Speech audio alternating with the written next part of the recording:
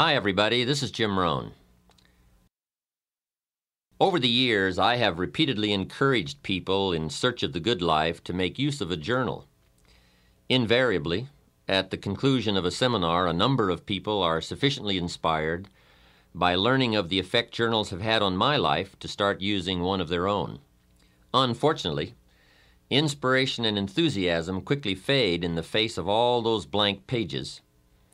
Instead of finding new answers to life, the journal seems to open a floodgate of new questions such as, what am I supposed to write? Should I only write about business events? How often should I be writing? What kind of journal is best? Does spelling count? The purpose of these tapes, then, is not only to explore the incredible value of recording your life's experiences, but also to examine the endless uses and methods of keeping a journal. Hopefully, by the conclusion of this program, your questions will have been answered, and you will be confidently embarking on a new adventure in achievement with the vehicle of pen and paper. The first thing to understand about a journal is that it's your book. And because it is yours, you must be the one to select the size and style you feel most suits your needs and personal preferences. Like a favorite armchair, a journal must be comfortable enough that you will want to go to it often. You may, in fact, find yourself experimenting with a variety of journals over the years as your needs and tastes change. During the past 25 years, I'd be willing to bet that I've tried almost every conceivable system of capturing ideas on paper, from loose-leaf binders and file cards to dime store notebooks and hardbound volumes. I've had big journals and little journals, journals with lined pages and journals with blank pages, all of which met a certain need at a certain period in my life. And believe me, you too will undoubtedly go through half a dozen different methods over the years, and that's to be expected. As you continue to grow and develop, you will soon discover that last year's systems won't likely meet this year's needs. You see, one of the keys to success is flexibility. We must always be on the search for more effective methods to facilitate and accommodate new ideas. But let's face it, in the beginning, the only thing that matters is that you develop the journal habit. The journal we've included with this tape program may or may not be exactly what you're looking for, but just start using it. Like ordering Chinese food for the first time, the only way to find out which dishes you will or will not like is to try a few. By using this journal to get you started, you will not only develop the journal habit, but you will also discover in the process of using it what you like or do not like about it. Then when you've finished, you can always look for a journal that is more tailored to suit your specific needs. And I would suggest that when you go to buy your second journal, that you take the time to get just the right one. Remember, the use of anything received will always be in direct proportion to how it makes you feel when you use it. The color and material of the binding, the texture of the paper, the width of the lines or the absence of lines are important considerations. If you feel lines tend to restrict your creative flow, then go with blank pages. If you feel uncomfortable with blank pages, then choose line pages. Hey, it's your book. Make sure it reflects what you are. My latest journal is a leather-bound volume for which I paid handsomely, but it's worth every penny I spent. The richness and the smell of the leather in themselves are enticing. It's enjoyable just to hold it in my hands. And, too, it's important to me to know that unique ideas are being stored in a suitable place. Somebody once asked me why I pay as much as I do for an empty book, and my answer was simple. I intend to put something valuable in it. Let's face it, you wouldn't store precious gems in an empty cigar box, so why put $1 million idea in a 10-cent book? Just one bit of advice, however, bear in mind that a journal should be capable of going wherever you go. A journal that requires more space than your briefcase permits or more room than your desktop allows for you, more often than not, it will be left at home, gathering dust instead of thoughts and cobwebs instead of observations. But let's get to the heart of the matter. Buying a journal is the easy part. The real challenge lies in filling it up. And that's what we want to deal with now. What should go into a journal if it is to have meaning and value in your life? Perhaps the best way to answer this question is to consider the purposes and functions of a journal. Once the matter of why we should write is clear, then the what we should write will become immediately apparent. There are so many functions performed by a journal that I could conceivably spend the remainder of this tape and a half a dozen others discussing them. But since more important than listening to my reasons for why you should be keeping a journal is getting busy actually using your journal, I'll try to limit the list and merely highlight some of the majors. One of the unique characteristics of a journal is that it offers you an effective way to figure it all out. To figure out life, to figure out people, to figure out business dilemmas, and most important of all, to figure out yourself. There is something magical about writing down a problem. It is almost as though in the very act of writing what is wrong, you start to discover ways of making it right.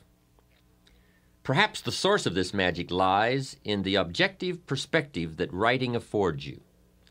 Even though you are describing your problem, your challenge, your life, your uncertainty, and your indecision, the fact that you are writing about it, as opposed to mentally pondering it, creates a space between you and the problem. It is within this space that solutions have room to grow.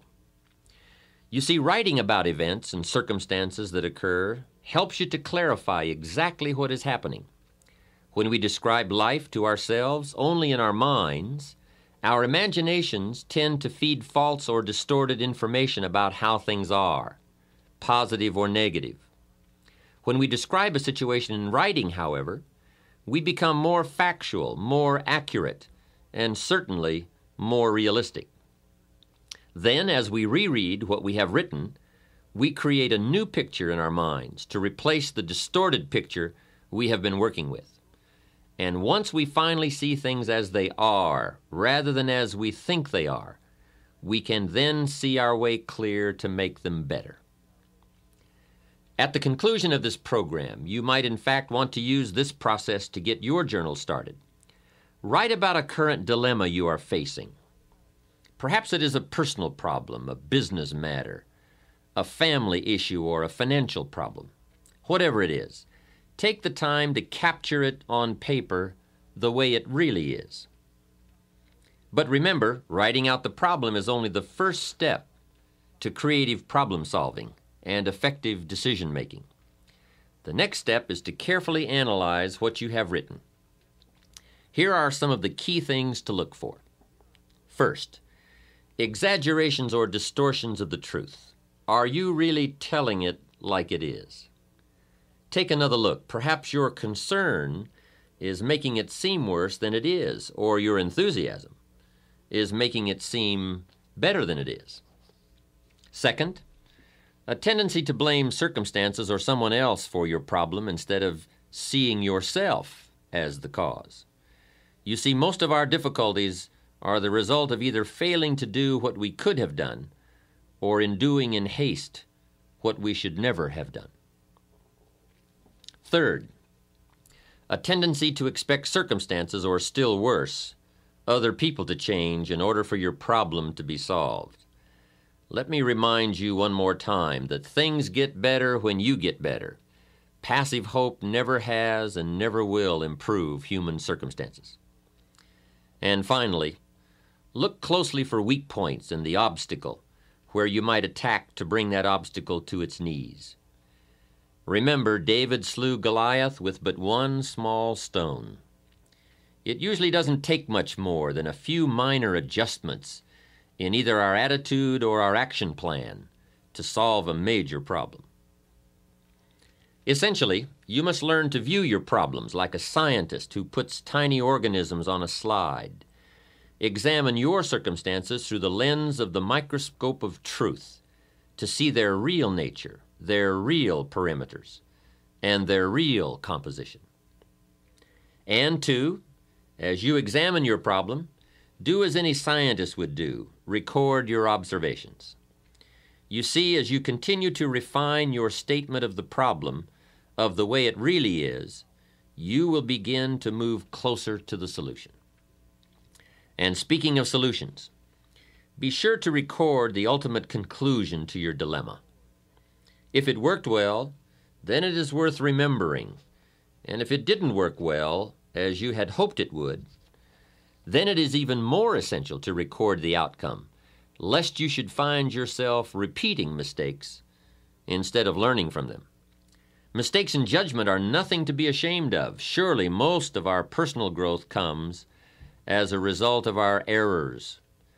But what is truly unforgivable is to make the same mistake twice. Every mistake has its own price tag, but the most costly error anyone can make is an error unlearned and often repeated. If something didn't work, it may be too late to undo the mistake, but it's never too late to make adjustments and revisions in your thinking. You see, better decision-making comes from the better thinking habits, and better thinking habits comes from practical experience, learning both what to do and what not to do. Becoming a more effective thinker on paper is a sure way of becoming a more effective person in practice. As step one for getting used to using your journal, then, I would suggest writing down problems that you encounter and recording all the steps you can take or did take to solve them, as well as their eventual outcomes. Now, I realize this is only a suggestion, but please let me offer you a bit of advice about suggestions.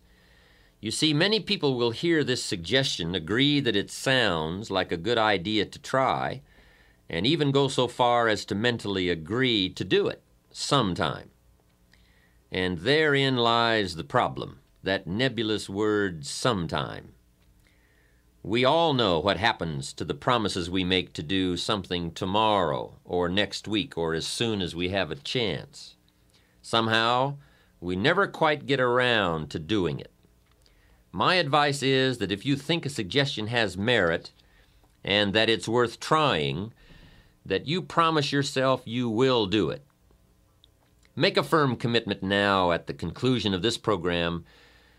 You will have chosen one of my suggestions, and that you will not do another thing until you have opened your journal and written at least one page. Otherwise, to be perfectly honest, you might as well stop the tape now and give it and the journal to a friend. For surely if you lack the discipline to start a journal, it is highly unlikely that you will ever have the discipline to continue to use one either. This leads us into a second function of your journal, which is the capturing of good ideas. How many times as we go through the day do we come across a good idea, a unique quote, an interesting piece of information, or even a significant personal discovery? And each time we do, we mentally say to ourselves, I must remember that. Now, I'm willing to admit here that the human mind is a remarkable thing, but I also know from experience that the human memory leaves a lot to be desired. I think Emerson captured it best when he made this statement. I suppose that every old scholar has had the experience of reading something in a book which has significance to him, but which he could never find again. Sure he is that he read it there, but no one else ever read it, nor can he find it again, though he buy the book and ransack every page. How true. What we do not somehow capture today is lost forever. There are a lot of things in life that we can trust, but my experience has taught me that the human memory is most definitely not one of them. There are so many sources of insight and inspiration all around us. Good ideas flow in abundance from sermons and lectures, from books and magazines, television documentaries, business meetings, and conversations. But obviously, for you to capture the ideas, it is essential, as I mentioned earlier, that your journal always be at your side. I remember one time attending a church service in Carmel, California. The sermon that Sunday morning was excellent, so I opened my journal and started taking notes. But out of the 400 people in attendance that day, guess how many of the others were taking notes? Not one. So there I was taking notes in my journal from this sermon, and pretty soon the people around me were starting to give me strange looks. Out of the corner of my eye, I could see them nudging one another and whispering. I felt like some kind of spy. I could almost hear them saying, "He's going to get out of here with some of this stuff." And sure enough, I did. I got the stuff. So what I'm suggesting is that you get in there and get out with some of the stuff. Let other people sit there thinking they can remember it all. Let other people treat opportunity casually, but not you. I would ask you to treat it seriously. Let other people wonder at the end of their lives where it all went wrong, but not you. Let other people play while you work, fool around while you study, soak up the sun while you soak up ideas. 10 years from now, they'll still be trying to figure out how to pay the bills, or wondering why their marriage isn't working out, or why they don't seem to be getting ahead professionally, but not you. Life always rewards the serious students for their labors. So, since we all know that it's nearly impossible for most of us to remember the exact phrasing of an inspiring line, or the specific details of a business conference over an extended period of time, we've got to get serious about capturing it now. Generally, if we wait until the end of the day to describe events and happenings and conversations in our journals, the specific details have already escaped us. At best, we are left with scattered fragments, and it's hard to build an exciting future from mere bits and pieces of the past and present. So I would encourage you to get it all down as it comes your way. Financial ideas, personal development ideas, time management ideas, family ideas, business ideas. Everything you have the good fortune to come across. If an idea is worth listening to, worth reading, worth remembering, then it is also worth capturing in your journal. And there are many reasons for making the effort to capture good ideas, not the least of which is the fact that the simple act of writing something on paper helps to etch the idea more firmly in our conscious minds. To hear it, or see it, or read it is one thing. To take the time and make the mental effort to capture it with paper and pen is so much more. Second, every idea has its time and place. As Victor Hugo once wrote, there is one thing stronger than all the armies in the world, and that is an idea whose time has come. Perhaps the ideas you capture today will not have any specific meaning or purpose in your life at this moment, but ultimately at some future point in time when you march into battle, the armory of ideas you have carefully and conscientiously assembled over the years will serve you well. Here's another interesting phenomenon about ideas. As we collect a variety of thoughts on any given theme or subject, there is a tendency for these individual ideas to come together and form themselves into a whole new idea. Much as the single flakes of snow, when gathered together, can be formed into snowballs and snowballs into snowmen.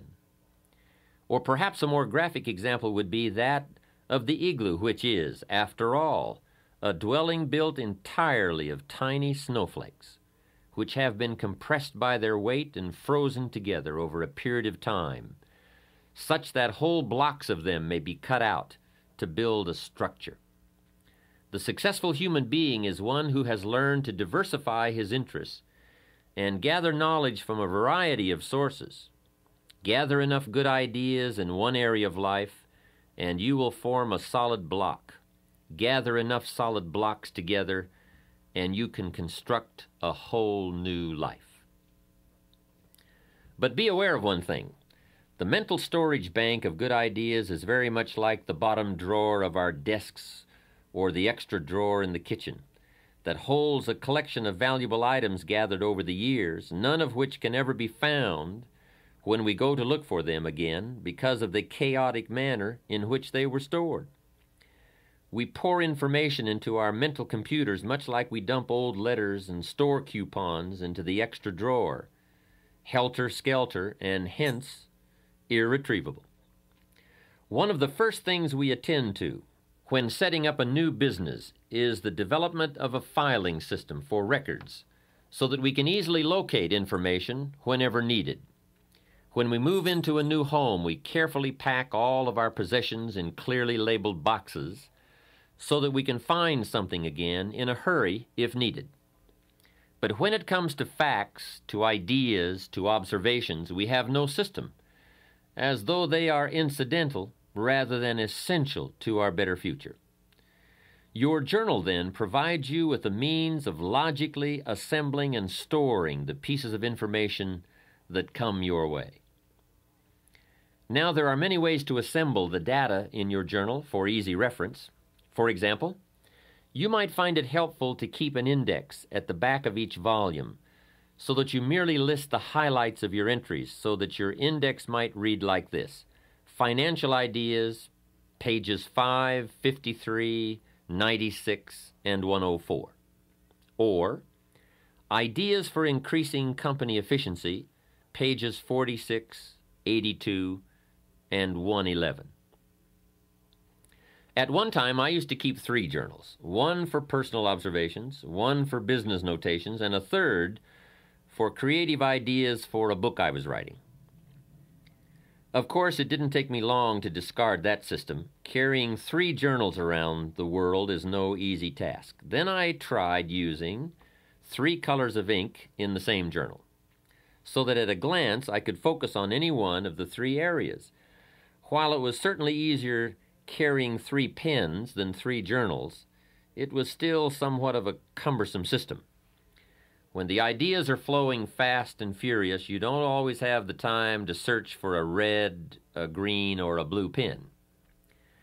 The method I finally settled on was setting aside certain sections of my journal for specific uses. For example, at the back of my journals I have a separate section for recording my goals, for listing interesting quotes, and for thoughts on new speech material. Perhaps you may want to set aside part of your journal for specific ongoing projects or interests that you feel might warrant a section of their own. Choose one of these methods or devise a new one, but make sure you set up some kind of system. Remember, failure more often than not is attributable to lack of information about how to succeed. Each of us has the capacity to seek out the information we require to achieve our goals. Unfortunately, we do not all have the discipline required to gather the data systematically so that the raw material is easily accessible and ready to be put into practical use the moment opportunity presents itself. How sad it would be if opportunity came knocking on your door, but you had to keep him waiting while you rummaged through drawers and files for the key. Undoubtedly, by the time most people have finally located the key, opportunity has long since become impatient and gone on to knock on the door of someone else. Next, by taking the time to capture and assemble information in our journals, we now have the added benefit of being able to review these ideas whenever we wish. You don't have to run back to the library to reread the book you borrowed last year, or call a friend on the phone and try to reconstruct the conversation you had last month. If you've captured the essence of the conversation or the highlights of the book in your journal, it will always be there for you to refer to. And here is the key point. For your journals to have their greatest value, they must be frequently reviewed. You see, writing in journals is merely a way of capturing information, but it is by rereading our journals that we begin the process of translating information into practical knowledge about ourselves, our environment, our relationships, our businesses, our financial affairs, our dreams, and our own better future. I would strongly urge you to set aside a day each week, or at the very least each month, to review your recent entries. And then once a year, take all of your journals off the shelf and read them from cover to cover. What you read will probably make an incredible story of personal growth. You see, more than anything else, a journal is a place to document the development of your own life. It is a textbook of self-discovery and self-awareness. In fact, sometimes what you don't write can be as revealing as what you have written. A friend of mine recently shared with me the discovery that in rereading her journals, she realized that everything she had written centered around other people's lives, their accomplishments, their failures, their dreams, their needs. I finally realized, she said, that I had spent most of my adult life as a mirror reflecting everybody else's existence, rather than as a human being living a life of my own. In the pages of a journal, our innermost feelings and dreams are revealed, as are our strengths, our weaknesses, our positive attributes, and our negative habits and characteristics. If not in the words themselves, then at least between the lines of what we have written are the shadows of self-doubt, pride, envy, jealousy, and anger. Just as actions speak louder than words, so too will journals often say more than what we have written. A journal, then, should also capture your observations and reactions, for somewhere between what we see and what we do will be revealed what we are. Capture on paper the events, the circumstances, and happenings of your life. Describe the near miss you had while driving to work on the freeway. Outline your observations of people's behavior at the office party. Paint the picture of your day at the beach, the pounding surf, the soaring gulls, the distant sails. And then when you have written about what your eyes have perceived and your ears have heard, go one step further and describe your feelings, your emotional responses to life. Describe your feelings when you learned that John got the promotion that you felt was rightfully yours, or when you learned that Sally is getting married next month to your ex-husband. Describe it all. Don't miss any of the events of your life. Capture the joy of your victories as well as the agony of your defeats. And remember, it doesn't have to be a monumental occurrence to be worth capturing. Truly, most human lives consist of and evolve around minor happenings. So even a minor event and your response to it can have a major impact on how your life turns out. You see, part of the human experience, perhaps the most important part, lies in learning to translate these events which occur outside of us into words and emotions within our inner worlds. The better we become at describing what goes on around us, the better we will be able to understand some of the conflicts and turmoils which take place within us. Cause and effect always go hand in hand. Trying to understand or deal with the effects without a clear picture of the cause is a rather hopeless situation to be in. Remember that all human emotions are effects which can be traced back to particular events or causes. A better understanding of events will always give us a clearer picture of the effects we may be experiencing. Also, on the subject of events and feelings, you will find as you begin to open up and really tell it like it is, that your journal becomes an excellent, empathetic friend, one who will listen to all you have to say about your joys, your pain, your fears, or your concerns. And I would strongly urge you to get these emotions out of your head and onto the page. For powerful negative emotions are diminished by writing, and powerful positive emotions become explosive. You see, writing about your fear reduces its strength, and capturing your excitement magnifies its power. And feel free to say it all. These are your private collections, your personal recollections. They are not going to be read aloud at the next staff meeting, used in court against you, or published in the New York Times. Write freely. Don't let anything inhibit your flow of your thoughts. Write in half sentences. Break all the rules of grammar and punctuation if you choose. Draw pictures, make diagrams. Anything goes. Neatness doesn't count, and neither does spelling. This is one place where you should feel free to say it all and say it as you wish.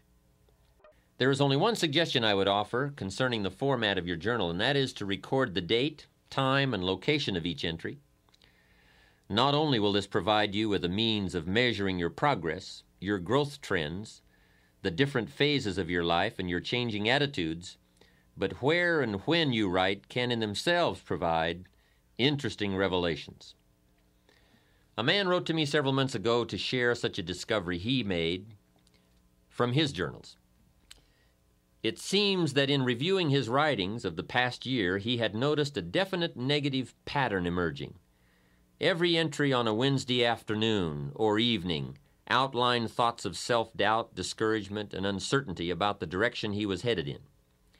It did not take long for him to track down the source of those defeating thoughts. Wednesday was the day when he had lunch with 2 colleagues from his former place of employment. To test the validity of his theory, he flipped back to the Wednesdays when, due to illness, vacations, or business matters, the luncheons had not taken place, and sure enough, there were no negative entries on those particular days. Having reached the conclusion that these luncheons were costing him far more than the price of the meal, it did not take him long to take the necessary steps to solve the dilemma.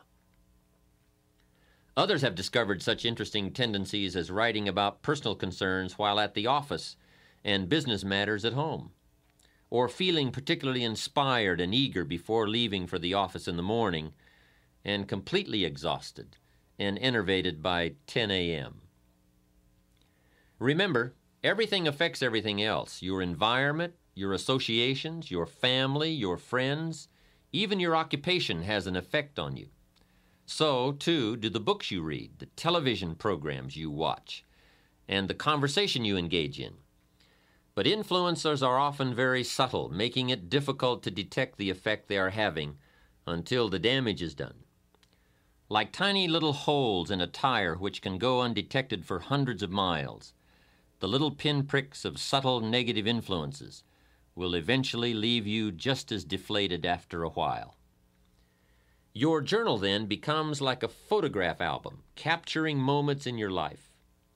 The only difference is that a photograph album, kept for many years, reveals physical changes in yourself and your environment, while journals over a period of time reflect mental changes within yourself and about your environment. But perhaps the most important function your journal performs lies in the area of communications. First and foremost, your journal gives you a chance to talk to yourself and to hear what you are saying about your life, your future, your relationships, and your goals. As you begin to develop the habit of writing down your problems, recording your observations, emotions, and reactions to life's events, you will undoubtedly find yourself both posing and responding to a whole new set of questions about your past, present, and future. Why did I say that? Why does he always make me feel that way? If I follow this course, where will I be 5 years from now? As you begin to both ask and answer yourself on paper, you will be amazed at the incredible leaps in personal understanding and self-awareness you will experience. And remember, any positive change which occurs within you will ultimately manifest itself in a positive result outside of you, in your social or professional world, your attitude, your bank account, your habits, and even your appearance. We stand forever exposed to life and to the endless variations that make up the human drama. Our task as human beings is twofold. First, we must effectively translate what is going on around us into terms we can comprehend. And second, we must effectively express what is going on within us into terms the rest of the world can understand. Despite the major technological advances enabling us to communicate globally and perhaps even extraterrestrially, I would suggest that while our means of communication has greatly improved, we are still living in the dark ages when it comes to saying what we mean and understanding the meaning of what is being said. As William James wisely observed, the most immutable barrier in nature is between one man's thoughts and another's. As much as we live together, work together, try together, grow together, discover together, explore together, and even pray together, man is truly an island unto himself, cut off from other human islands by the deep channels of non-communication. Writing in your journal is one of the best ways I know of to develop more effective communication skills. As you become better at describing life to yourself, you will find that you become better at describing yourself to life. Put into more practical terms, as you become better at saying what you really want and how you really feel to yourself, you will be able to better express yourself and your feelings to others, and in return, better able to understand what others are really feeling and really saying to you. You see, communicating with people our own age, or who have similar educational backgrounds, incomes, professions, or beliefs, is a relatively easy process. But what about the two people who are, to all outward appearances, radically different? A teenager and a 40-year-old father, a high school dropout and a college professor, a successful lawyer and an unemployed auto worker. Now the real challenges of communication begin to manifest themselves, but they are challenges that using a journal can help us overcome. You see, regardless of the differences in our outer worlds, inside human beings are all basically alike. We've all known sorrow, maybe not from the same event, but we've all experienced the emotion. We've all known the joy of achievement, perhaps in different circumstances, but certainly the same feeling. Regardless of our outward differences, those basic human needs and emotions will always provide a common ground or build a bridge for effective human communications.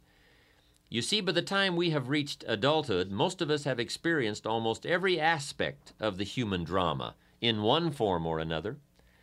The problem is that most of the experiences have gone right on by us.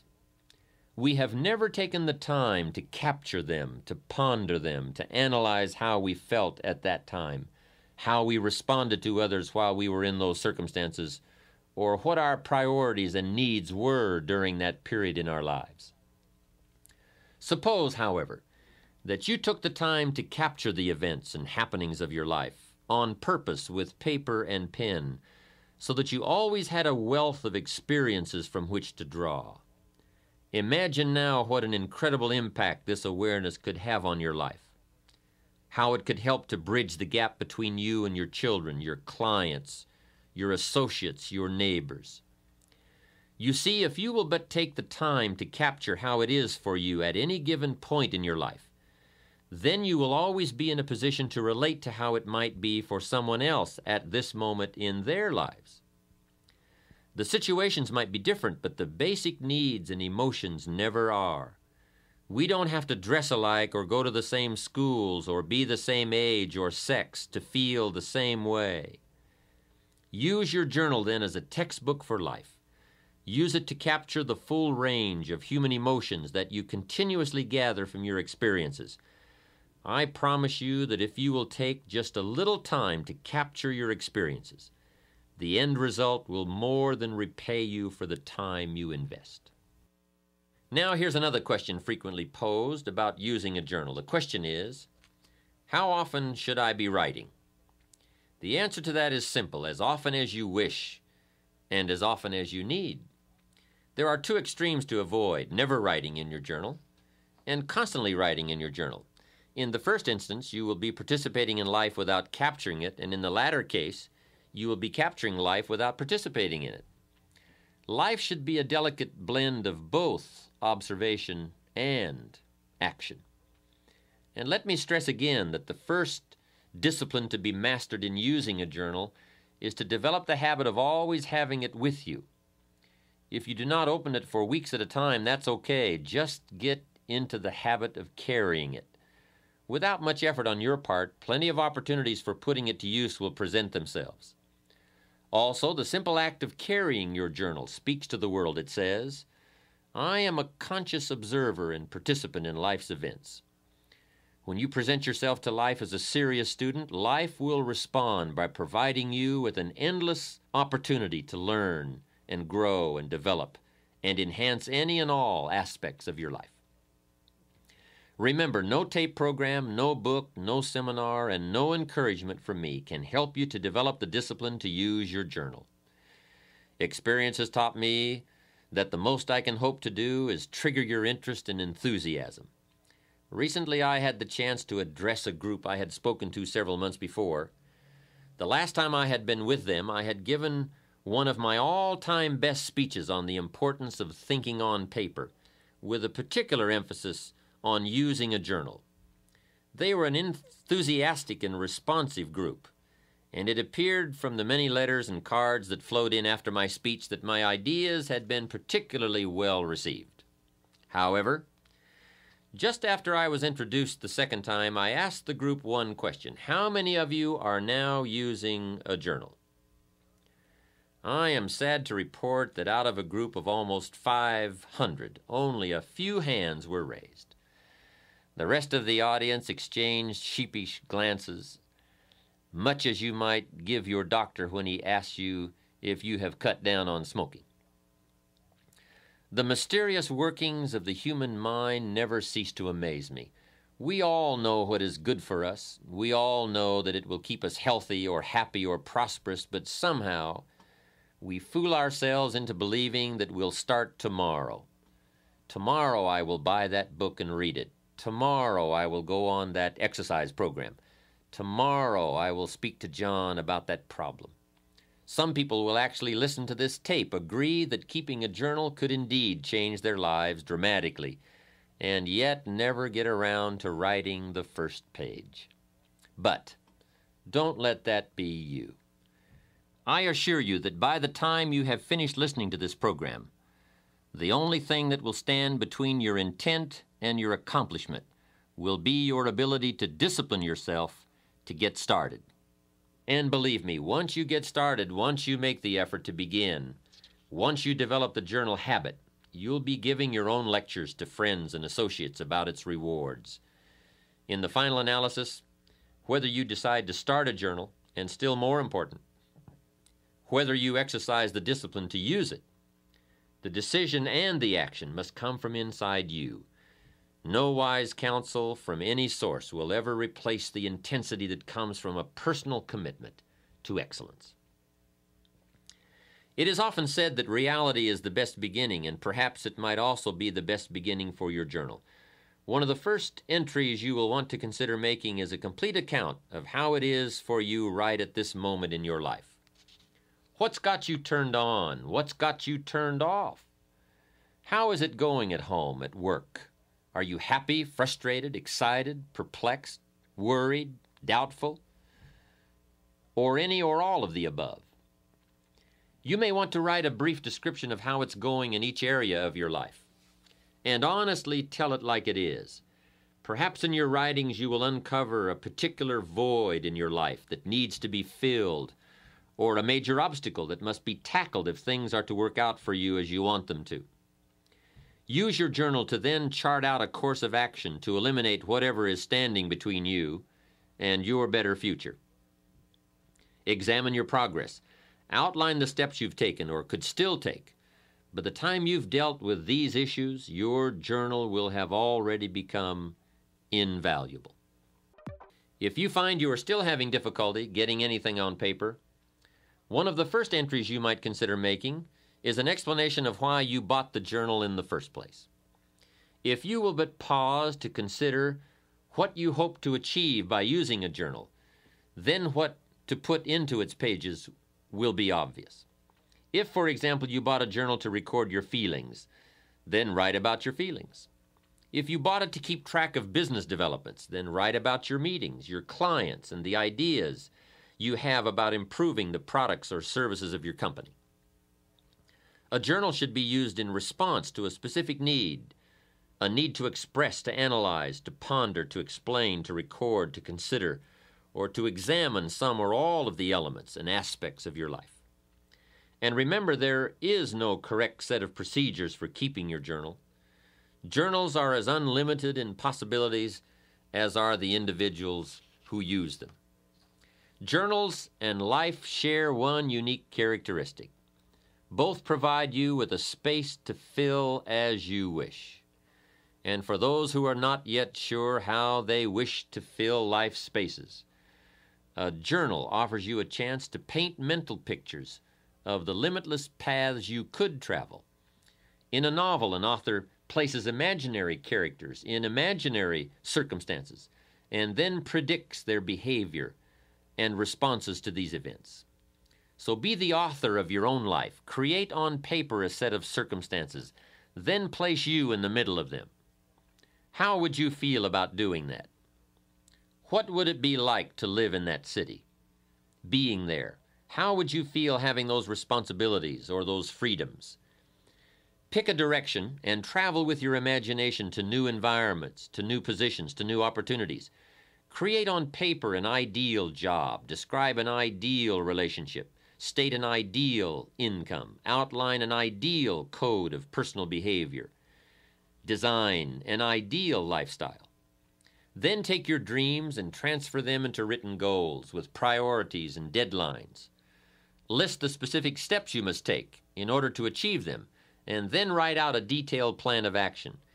Take your dreams for your mind to the page, and then take them from the pages of your journal and make them happen in your life. Learn to paint these mental pictures, and then, like an artist, create something of substance on the canvas of your life, using all of your available resources. Add new color, new depths, new dimensions, new meanings to where and who you currently are by exploring where and who you still can be. Set yourself free and explore the possibilities of life with paper and pen. There's no risk involved. You cannot fail. Stretch yourself mentally, expand your inner horizons, and you will find that life will respond in kind by presenting you with new opportunities and associations, new experiences from which to grow and learn, and new circumstances in which you will become more than you had previously dreamed possible. Remember the advice of Napoleon Hill, who wrote that whatever the human mind can conceive and believe, it can also achieve. Ponder also the biblical suggestion that as a man thinketh, so he becomes. And know without the shadow of all doubt that whatever you create on the pages of your journal, you can, with enough belief, commitment, discipline, and desire, create in your life. In closing, I would like to share with you the following thoughts from Will and Ariel Durant's 100-page masterpiece, The Lessons of History. Civilization, they wrote, is not inherited. It has to be learned and earned by each generation anew. Consider education not as the painful accumulation of facts and dates, nor merely the necessary preparation of the individual to earn his keep in the world, but as the transmission of our mental, moral, technical, and aesthetic heritage, as fully as possible to as many as possible, for the enlargement of man's understanding, control, embellishment, and enjoyment of life. If a man is fortunate, he will, before he dies, gather up as much as he can of his civilized heritage and transmit it to his children. And to his final breath, he will be grateful for this inexhaustible legacy, knowing that it is our nourishing mother and our lasting life. Gather up all you can, the hopes, the sorrows, the lessons, the friendships, the achievements, and the disappointments. Gather it all that it may teach you, and in turn that the lessons you have learned may become perhaps part of the legacy that you leave behind for your children and indeed the world at large. Let your journals capture your personal history, and in doing so, they add to the history of all mankind and to our collective heritage. Truly, the most valuable treasure anyone can leave behind is the knowledge they have acquired in their one lifetime. It has been suggested that what we are, a unique creation of unlimited possibilities and potential, is God's gift to us, and that what we do with all that we are, the works we do, the lives we enrich, and the contributions we make, are our gifts to God. May your life be devoted to becoming all that you can become, and may your journals capture every moment of the adventure.